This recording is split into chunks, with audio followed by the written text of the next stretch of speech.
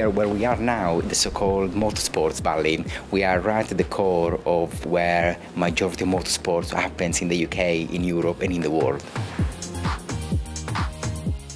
Transport will change more in the next 10 years than it has in the last 30. That's really important that we train master's students in particular for their future job, not for the job as it currently stands today.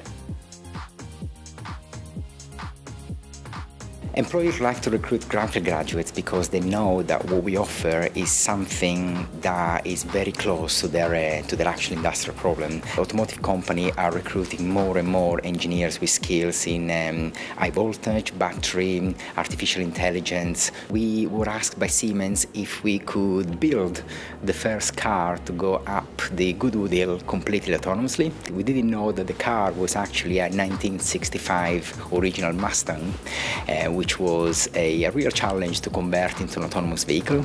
A lot of students were involved in the project. Actually, the main control algorithm that was letting the car following the path was completely written by students, of course supervised by staff. We know that there are many more skills beyond just the technical, and we know that that's something that our employers really value from our students.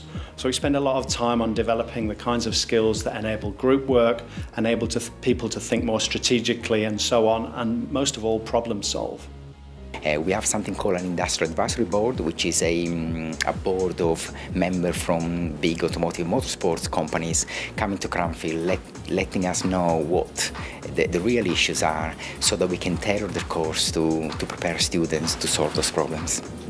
We have a global audience of employers who are really keen to look for the talent that comes out of Cranfield. And ultimately that's why most students come here, is that they want to step up, be promoted or work in a field that's new to them. So they need to know that our degrees are relevant. And by working with industry partners, we can make sure that what we deliver takes that student to the job they really want.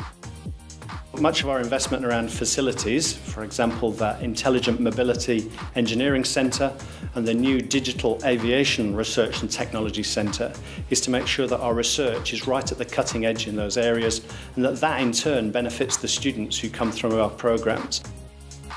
Come and work hard in the knowledge that you will get a great job with employers who really value that Cranfield qualification.